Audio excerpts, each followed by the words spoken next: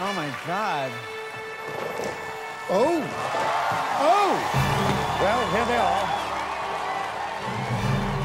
The dinosaur competition, they're going through the hurdles. Dino 1 is slightly ahead. Dino 2, oh, he's fallen! Oh, he's fallen!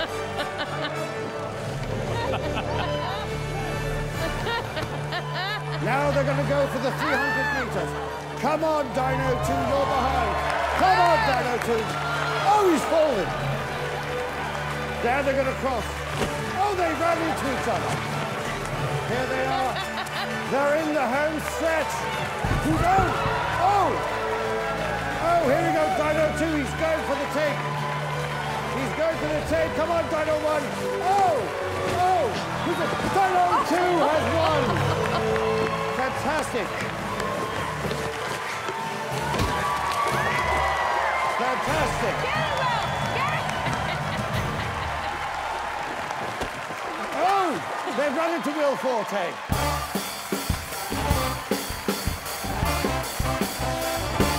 There is no better way to celebrate a victory than by watching two dinosaurs beating their meat. Okay, very good. The way that you drew me in, first of all, that was great, was that you had the car waiting. So I was like, they're gonna drive that car. They're gonna be in there. So I stayed on. Now, the score isn't high because you didn't go in the car. Oh. You didn't.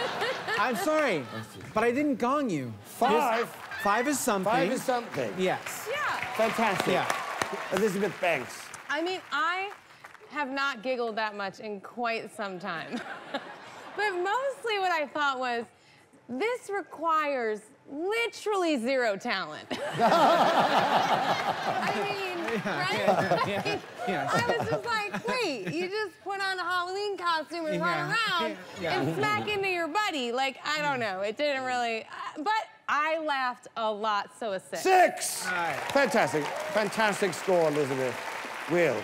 I am starting to realize that this panel of judges might just not be gongers. Because, like, if we didn't gong you, we're not going to gong anybody. I know. That was, as she said, a zero talent display, which delighted me to no end. But I still have to go with a 4. 4. Okay, there you go. Mitzi will take you off now.